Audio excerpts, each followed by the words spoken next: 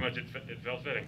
Yeah, I love the I'll movie. repeat his question. Yeah, I love the movie. So my question was the romantic, the sort of romantic subplot between Camille and Elena always with the script, or did that develop along?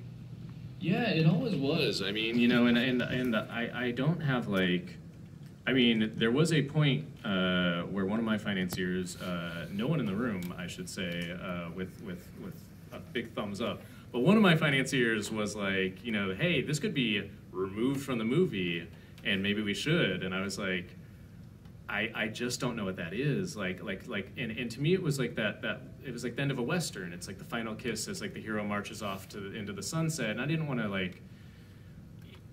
say like there's like a huge romantic component to this movie, but I also didn't know what it was without that ending. And ultimately, like my story, my version of this, which might just be my extrapolation through like various phone calls, is, you know, so I was really stressed when I started getting that note from our overseas financier, who was kind of like, you know, this movie would do better in Russia if there wasn't like romance in it. I was like, yeah, but I mean, like, I want numbers, like if you're gonna make that claim.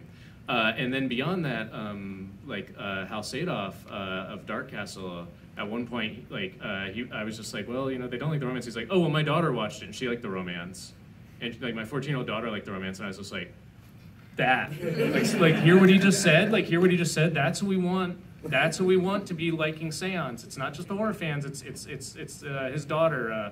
What's her name? No, never mind. Like, and really like the, you know, so Dark Castle, who are sitting back there, by the way, Alex and Kelly are our Dark Castle producers right behind you. And Kelly's, by the way, the person who specifically helped me get the original Dark Castle logo on this thing. So shout out, thank you.